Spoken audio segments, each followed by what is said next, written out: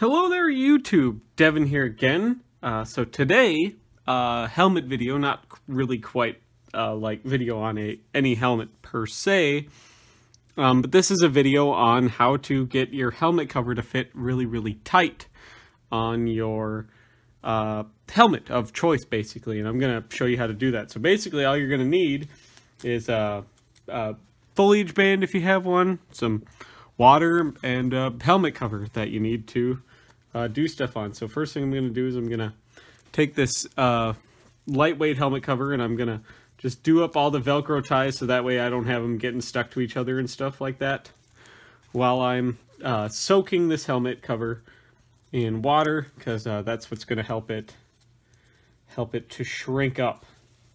So I'm going to tell you there's a couple different ways you could do this too, but basically what we're going to do is you're going to just bunch it up, right, and get it soaking wet. Now this is like warm water, right? Get it pretty wet. You're going to want this thing like really full of just warm water, and then you're just going to want to wring it out like as best you can. You don't want to get all the water out of it. You still want some, but you're going to want to get it just about as dry as you can make it.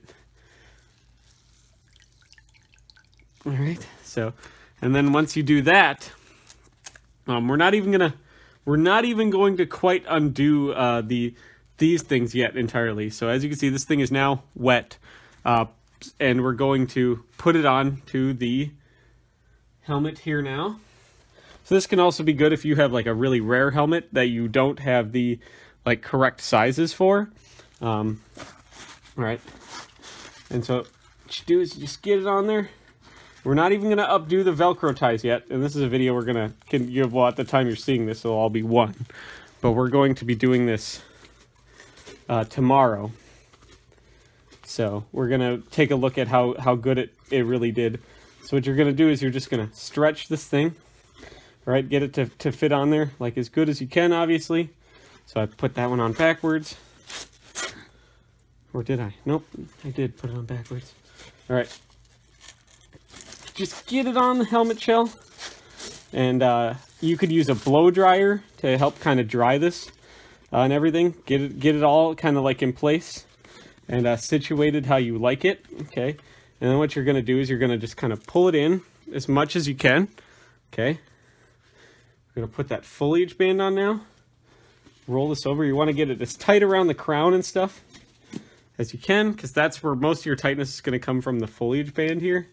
Holding this all in place, you want to get as much fabric pulled down as possible. Get that crown looking really, really nice and tight. Okay, and then for doing the lips and stuff, you're going to need to just fold it in as much as you can. You can do the ties up if you want. I don't like to, but then you just take a similar sized helmet, okay? Like I have this Italian Set 2 sitting off, and just really wedge it in there, okay? Just to kind of hold the tightness of everything all in place, okay? You know, tuck in all the fabric around it, but now you're basically just gonna let the helmet kind of sit here and dry in this configuration right here. And so then we will revisit this tomorrow and see how it dried. So stay tuned for that, and I'll show you how I did it with my how my M1 helmet looks too. Alrighty guys, so here we are back again, and like I promised, it is the next morning after putting the helmet cover on this lightweight helmet. Now, just to show you, this cover for this lightweight helmet was one size too large for the actual helmet. The helmet is a size large, the cover is a size extra large. It happens sometimes, you know, sometimes you can't get one, sometimes, you know, blah, blah, blah, whatever reason. Sometimes the size up is cheaper. So we'll take the Set 2 out of it, and we'll take a look at how it see, much better looking.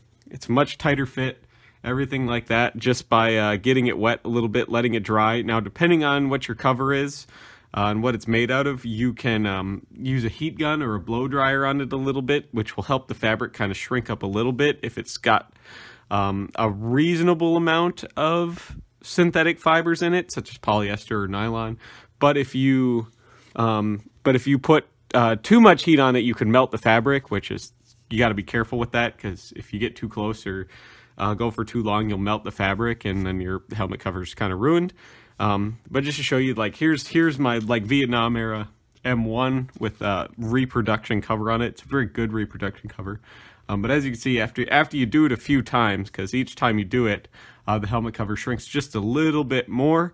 Eventually it will stop shrinking, but normally after like 3 or 4 times, it'll stop shrinking. But as you can see here, this is only after twice.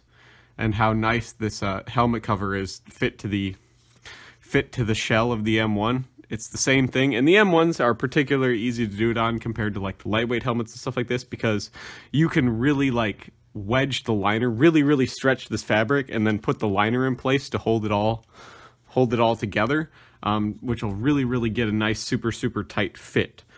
So it just takes a little bit of time, and obviously the hotter water that you use, the better you wring it out and stuff like that is all going to affect the how the helmet cover fits and stretches and whatnot. So I hope this was a cool learning thing for you guys, and I'd be very interested to see how you guys how your helmet cover fitting goes and stuff like that. So it obviously works best if you have a cover that's the same size as the helmet and whatnot, but as I've shown you here, you can get pretty good even with a helmet cover that is way larger than the helmet you're putting it on.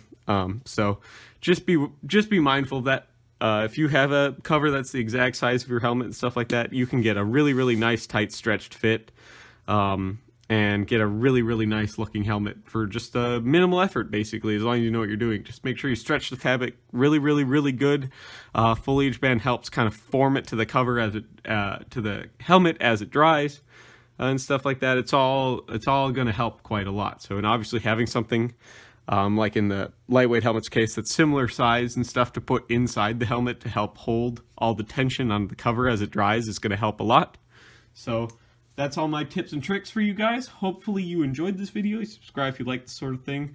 I know it's not the most cool video, but it's something that people have been asking me to do for a really long time, because all my helmets look pretty nice because I've been doing this to all of them. So thank you all for watching. If you like this video, please consider giving me a donation on Patreon. It all goes a long ways to really help support the channel, especially since YouTube monetization's been down a little bit, as well as I've lost a lot of Patreon subscribers over the last couple of months just because of, you know, stuff going on in the world, people needing the money and such like that. So a little as $1 a month goes a long ways, and it gets you into the Discord. So if you learn something, or if I've ever taught you anything, or if I've ever, you know, talked to you stuff or whatever on any of my live streams I do all the time, it'd be cool to get $1 from you, at least for just 1 month.